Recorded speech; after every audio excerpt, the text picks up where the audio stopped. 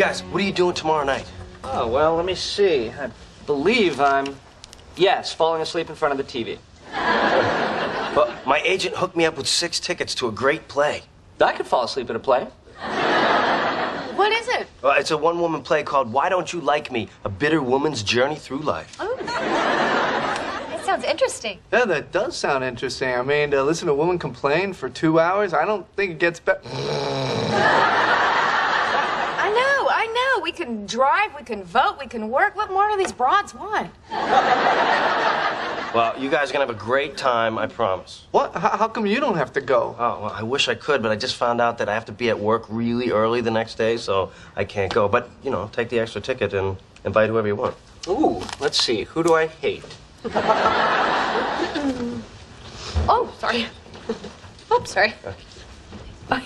Hey, Oh, gosh. Okay. Oh, yeah.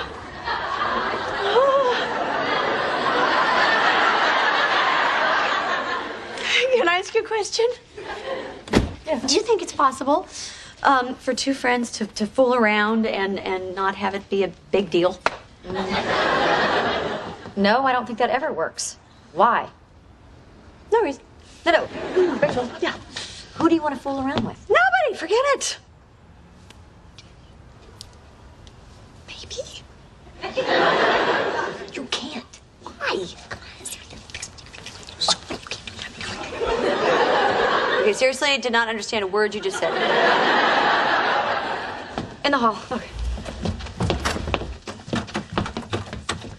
You want to fool around with Joey? Yeah, you know what? Ever since I had that dream about him, I can't get it out of my head. I mean, what's the big deal? People do it all the time. Who? Who do you know that are friends that just fool around? Okay, off the top of my head, Dawn and Janet. Huh. Who are they? I know them from work.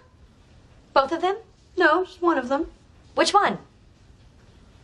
I don't know. What were the names I just said? No, Rachel, things could get incredibly complicated. All right, you're right. I won't do anything with Joey. I just thought it would be... Okay, so that'd be 2 cups of tarragon, 1 pound of baking soda, and 1 red onion. What the hell are you cooking?